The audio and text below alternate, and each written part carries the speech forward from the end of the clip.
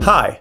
Some weeks ago I demoed my ASID and performance control support for the Twisted Electrons TherapSID to be able to playback and remix C64 SID files.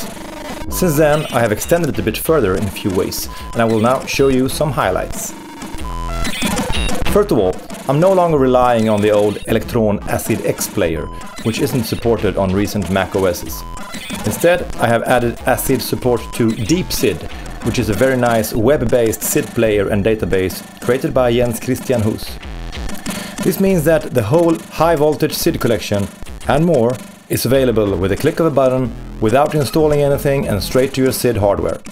And that could be a TherapSID, SidStation, Midibox or a real C64. So, let's select an artist. Martin Galway in this case. Lots of great songs here.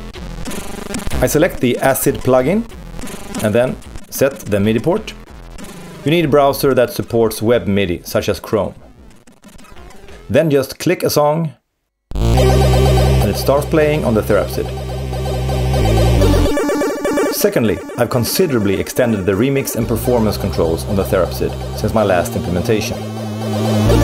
Like before, you can mute each channel, but also switch waveform or set sync and ring modulation, change the pulse width, transpose the pitch an octave up or down, or fine-tune. I'm pressing reset to restore the original parameters. You can change the filter type, select what voices should be filtered, and then adjust it to taste. Indications are on these LEDs. And also, just like before, the envelope parameters can be adjusted. A brand new thing is that all remix parameters can be separately set per SID chip. Note that the TherapSID has two SIDs. On my current configuration I have a 6581 in the first slot and an 8580 in the second one. Holding down either of these two buttons will make knob turns and button presses only affect one of the SIDs. That means that you can, for example, detune voices, change waveform on only one of them, or even have different filter settings on each SID. The way that the filter cutoff gets adjusted is selectable in two modes, either offset or scaled, which is 0 to 200%. There's also a clean mode, which locks the controls to the default, meaning that no remix can accidentally happen. Great for just playing back tunes.